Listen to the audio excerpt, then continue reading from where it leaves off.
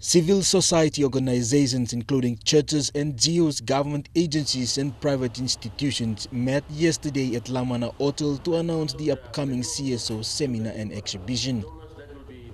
But the message echoed in yesterday's meet was the need for the government to focus primarily on the lives of communities in forest areas.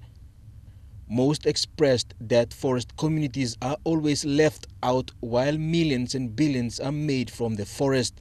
Taking into consideration how the rural people, their needs and concerns is going to be captured. These are omitted. Many of these groups have worked in rural communities in the country. They have been at the forefront to deliver services and drive government's agenda forward.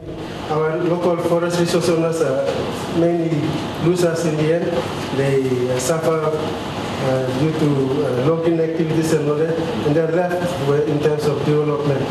And if they become part of the development process, part of the active stakeholders in the process, in the end we'll realize that they're happy.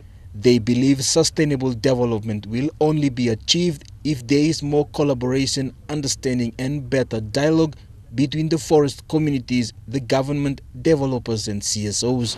Those activities are beneficial to them, and also in the long run they're also beneficial to the ecosystem and the rivers and all those things that in there. The exhibition and seminar will be held at the University of Papua New Guinea's Forum Square this Friday, with the theme supporting holistic approach towards responsible, sustainable development in PNG.